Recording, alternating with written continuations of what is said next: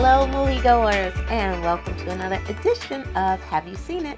I am your host, Denise, and I'm going to fly right into this review. The movie I'm going to review this week is called Plane. Not The Plane or De Plane, it is Plane. And it stars Gerard Butler, Mike Colter, and Tony Goodwin. Those are the three actors who you might know from other movies or TV and are familiar with. Okay, this movie gets straight to the point. It's a movie about a pilot who starts his journey to the, through the airport terminal on a phone call, FaceTime with his daughter who's in Hawaii. And they are confirming that he is on his way to visit with her. It's New Year's Eve. He assures her, after I, make this first stop, I'm on my way to Hawaii. I'm not going to be late. I'm going to be there. So that kind of sets up the movie. When we get to the plane, as pilots do, they're checking in, making sure everything is working right. They checking their console, everything's fine. Passengers board the plane. This is a very light flight. That's the first time I've heard that term, but it's a light flight with less than 20 passengers on the flight. So although they know that there may be some inclement weather along the way, because this flight is light, the plane should be able to travel through with little to no issues.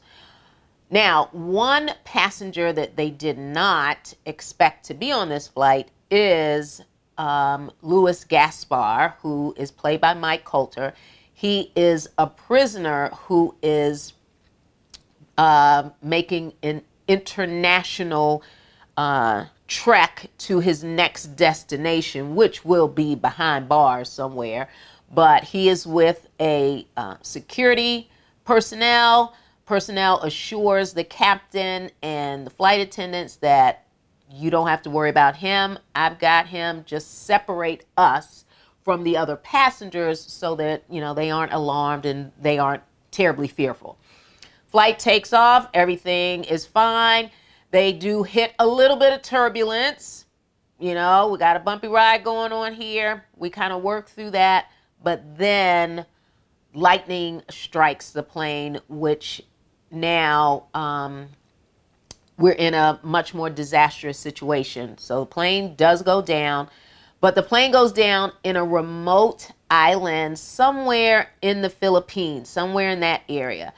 They're stranded for the time being. Of course, all the electronics and everything that could allow them some form of communication is down for the count, and now they are on a survival mission with everything that they had on the plane and just trying to figure out what they're going to do.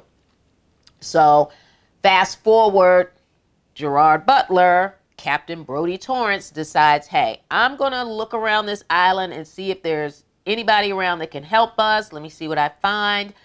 And you guys stay put. I'll be back. Well, he does that, and of course, he has an interaction with a couple of gentlemen, and they aren't too friendly. And now he realizes that, oh, damn, where am I? What's going on here? So he and Louis Gaspar decide to kind of, put their heads together and say, hey, we're pretty much all we've got, and we are probably the best choice for survival for any of us. So we've got to put our heads together. They've both got experience with weaponry, as you will see in this movie, and they kick a lot of ass, and they do it very, very well. So the people that they have encountered are a band of rebels who basically have taken over this particular remote island, and there is no government to intervene. and to hold these rogue characters accountable for anything that they do. So kidnapping seems to be their MO, and you see a little clip of that in the movie that kind of gives you an idea of what could possibly happen to the passengers of this plane. So you just fast forward, and there you have it. Fighting, gunfighting. Of course, the prisoners, the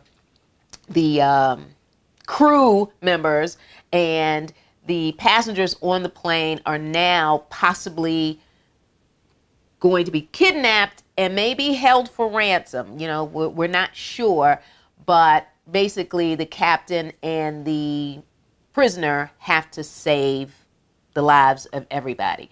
The military is finally in on this because, you know, as planes go down, people kind of know that they're off the radar. We got to find them. They are located, but now the mission is, how do we get these prisoners and how do we get them off of this remote island? So there you have it. We've seen this type of action before, whether it's a plane movie or any other genre where you have one guy who's got all the skills, all the know-how, all the background knowledge of how to get himself out of situations like this. And there you have it.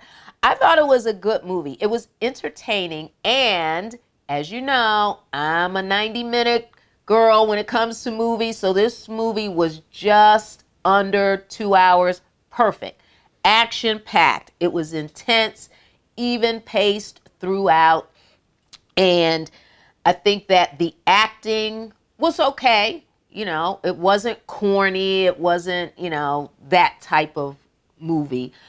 So if you want to watch a thriller and a pretty good one, I would say I give this about a good 7 on my scale, a good 7. I think you'll enjoy Plane. So check that out at theaters, starring Gerard, Butler, and Mike Coulter. All right, folks, so I'm going to jump right into my Nailed It. And my Nailed It for this week is a movie that came out somewhere in the 1970s. I saw this movie when I was a child. Play Misty for Me. But the character in this movie that was crazy, Jessica Walters. She had an obsession for Clint Eastwood's character. He was a DJ, and they had kind of like a one-night stand, no big deal. But of course, she couldn't let it go, wasn't going to let it go, and she was going to kill him to prove her point. You want to see something pre-Fatal Attraction? Check out Play Misty for Me. And there you have it. All right, folks, so you can subscribe to our channel. Just type in, "Have you seen it?" with Denise, and there I will be. And I am available on every podcast platform in the universe. Just type in, as I just said, "Have you seen it?" with Denise, and there I will be. All right, so folks, until next week, I need you to go see a movie because I'm going to watch a movie, and we'll meet back here next week. Bye-bye.